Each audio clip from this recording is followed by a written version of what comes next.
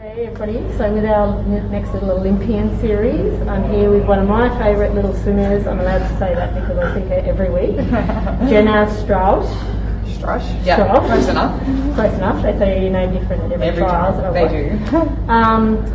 I'd have to say Jenna's one of my favourite little swimmers, not only because I get to see her every week, but I've seen the work that she's put in over the pool, heading off to her first Olympics in Tokyo. So excited. Yes, I am very excited. Sorry. Had to swim a PB in the 200 breaststroke to make the team. Did that. So we're just going to learn just a little bit about Jenna. So thank you, Jenna, for a couple minutes of your time. What got you started in swimming? How did you get to swim?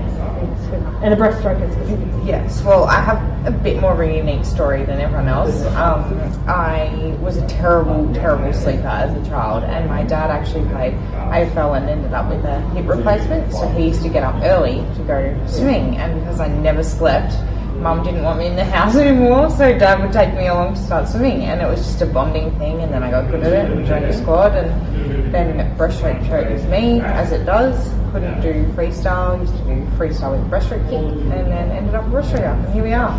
Sounds like a little Eva, right? Yeah. Do freestyle kick Eva and help him go to the breaststroke. That was me.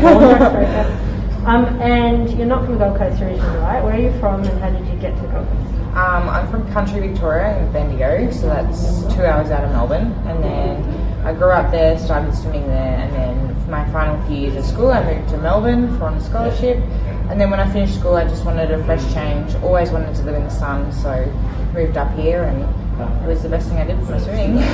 Yeah, and so you've been with Richie Scarce now at Bonn come Miami for 5 years. 5 years? 5 years now. That's been a while. You're almost a true Gold Coaster. I know. I claim it as home. Okay, so tell me a couple other quick questions and keep your story. If you could have two people at a dinner table with you to keep you interested and entertained, can be family, can be interesting people, can be the best physio. Yeah. Who would you have dinner with? That is a really hard question. Pick two people. I'd probably say my family. They live away from me, so dinner with them is probably pretty special because I don't see them all the time. I don't know. I say that now, but maybe after 2 weeks with them, I'd pick someone else. Fair enough. Good start. Yeah. Are you a cat or a dog person? I'm a dog person. And do you have a dog up here? I don't, just because I have to travel a lot, but would love a dog one day. And last question, if you could remove one food from the world, what would you get rid of and why? I'd get rid of milk. I really don't like milk. Never liked milk. Even as a kid, still like milk. What do you drink instead of milk? Water. So you don't as a kid, I used to have cereal with orange juice in it because I really didn't like milk that much. So I don't do that now. But so there you go, any of you little budding breaststrokers out there. Perhaps if you want to follow this Olympian pathway, you might need to have orange juice.